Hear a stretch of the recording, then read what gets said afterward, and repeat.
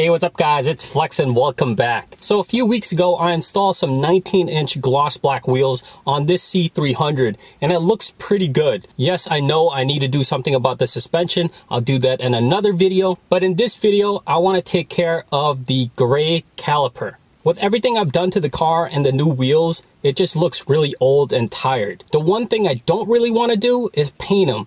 At the end of the day, it's just really messy to do. It's time consuming. It flakes off in the future. And also, if I plan on selling this car, I want to make sure the calipers look OEM. So the best option to do that is to install some MGP caliper covers. And if you guys know, in the past, I installed some red ones on the C300 W204. I installed some yellow one on the C250 that I previously owned, and they turned out great. So in this video, I want to install two different types of custom caliper covers on this car, and you guys can determine which I should keep on the car. And I want to thank MGP Caliper Covers for sponsoring this video. And if you want more information on caliper covers, use the link in the description below to go to MGP's website. MGP is a manufacturer and reseller for high quality caliper covers.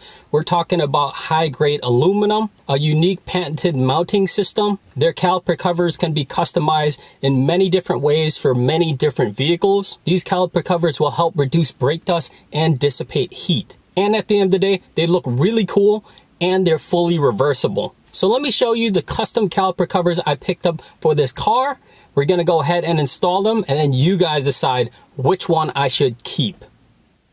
So here are the two custom caliper covers sets that I can't decide on.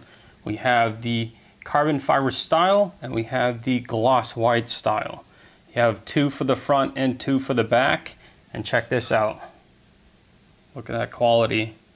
And this is engraved and painted silver, and of course it's made of high grade aluminum. And check out this gloss white. This is also engraved and painted black. Really good quality. High grade aluminum. They both come with the instruction manual, the feeler gauge, and all the brackets and hardware to mount them to the car. The first step is to take the caliper cover and mount it flat against the stock caliper. Then take the bracket and slide it between the rotor and the stock caliper.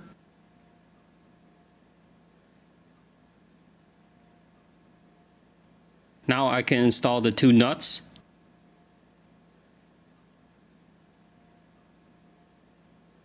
Also, I'm going to have to torque them down to 25 inch-pounds. Now I can use the feeler gauge to make sure the bracket clears the rotor. And if it doesn't clear the rotor, I can use a screwdriver and pry up on the bracket.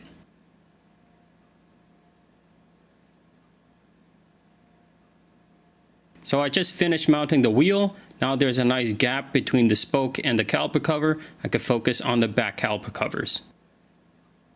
Same as the front, but now I'm going to start first with the brackets. Now mount the caliper cover on the bracket.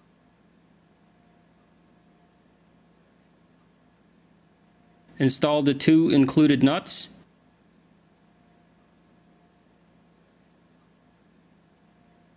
Also, I'm going to have to torque them down to 25 inch-pounds. And then use the feeler gauge to make sure the bracket clears the rotor. And that's it for the install.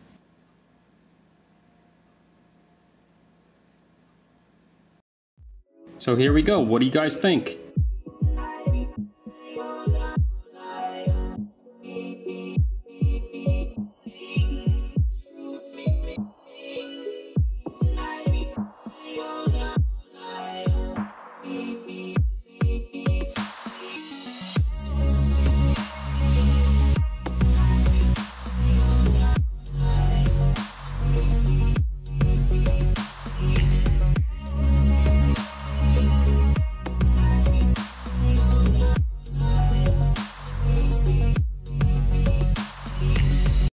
So there you have it. The two styles are installed on the car. What do you think looks better, the carbon fiber style or the gloss white style? Make sure you vote in the comments section below. I hope you guys liked the video. If you do, hit like below. As always, make sure you subscribe, and I will see you next time.